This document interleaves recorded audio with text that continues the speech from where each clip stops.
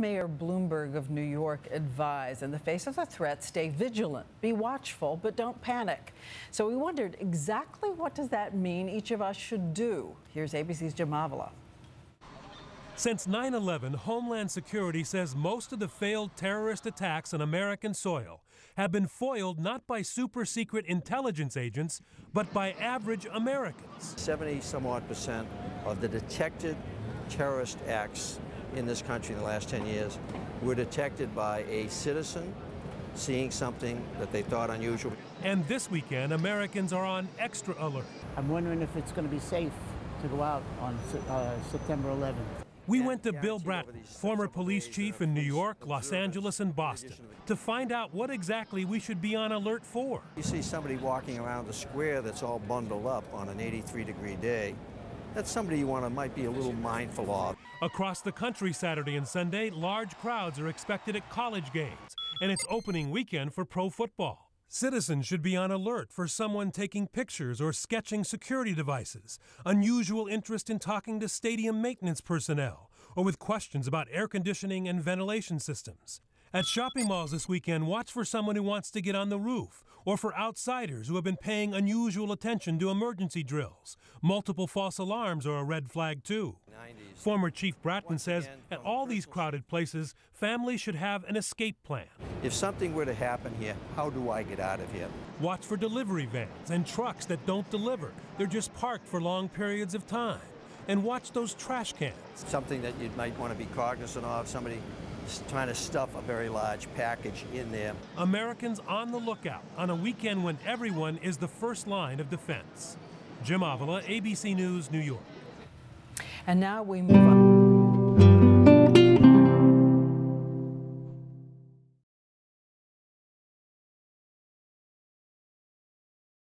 Well, as we head into the weekend marking the 10th anniversary of September 11th, the five of us want to take a moment to share a memory of some of those who perished on that faithful day. For me, Todd Beamer sticks out. I mean, he was a hero. He coined the phrase, "Let's roll." He saved so many lives in probably Washington, D.C. A lot of my friends who were working in the Dome that day.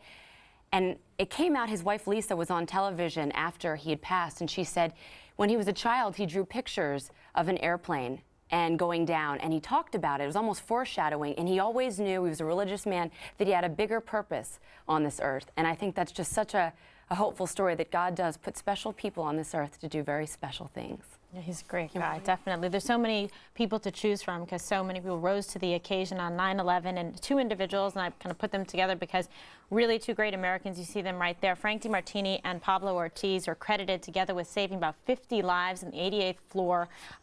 Ultimately, they perished, and it was their action specifically just showing, you know, no kind of fear whatsoever, going back in time and time again. They had intimate knowledge of the construction of the buildings. You can hear actually their voices on their radio. They were able to communicate effectively and save other lives by communicating with law enforcement and fire department as to where people were trapped, and just they really inspirational stories.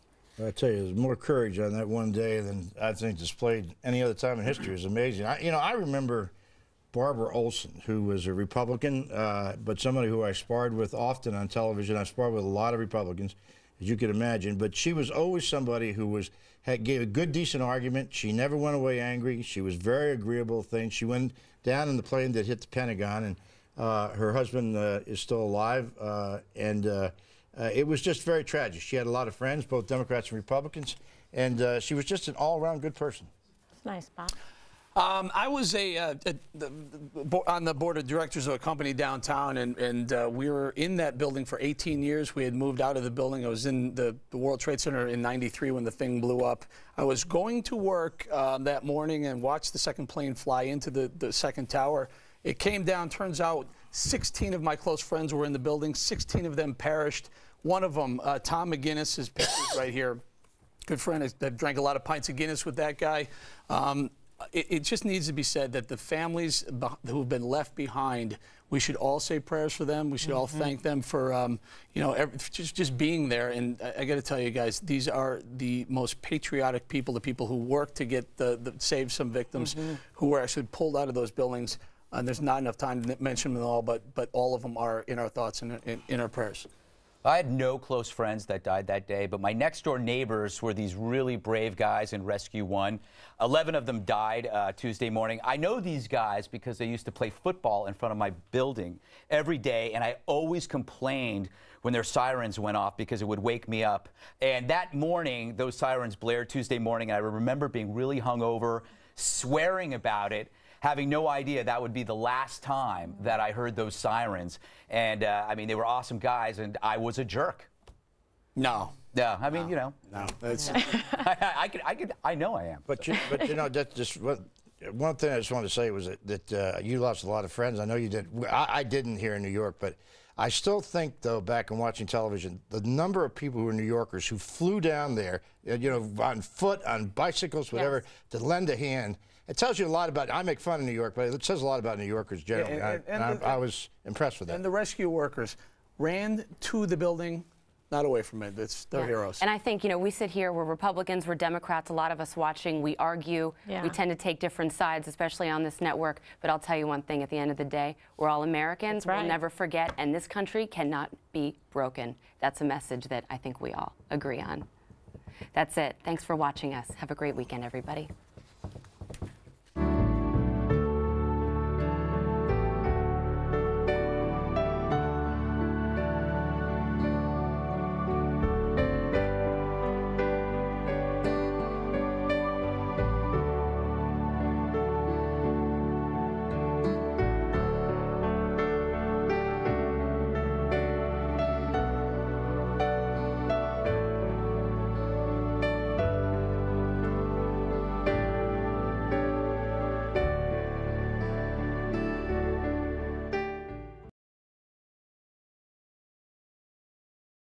Along with Americans of all faiths, Muslim Americans rushed in to save and rescue victims of al-Qaeda's terrorism.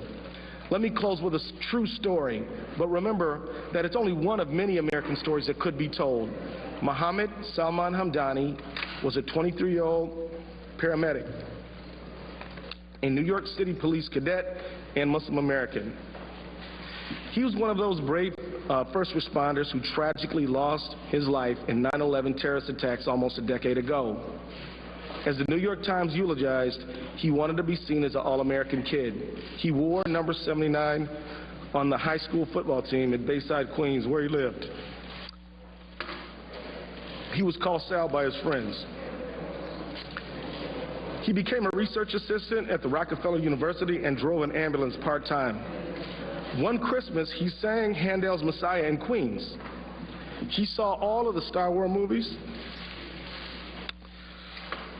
and it's well known that his new Honda was the one that read with the Young Jedi license plates.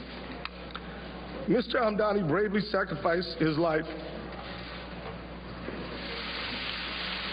to try to help others on 9/11. After the tragedy, some people tried to smear his character solely because of his Islamic faith. Some people spread false rumors and speculated that he was in league with the attackers because he was a Muslim. But it was only when his remains were identified that these lies were exposed. Mohammed Salman Hamdani was a fellow American who gave his life for other Americans.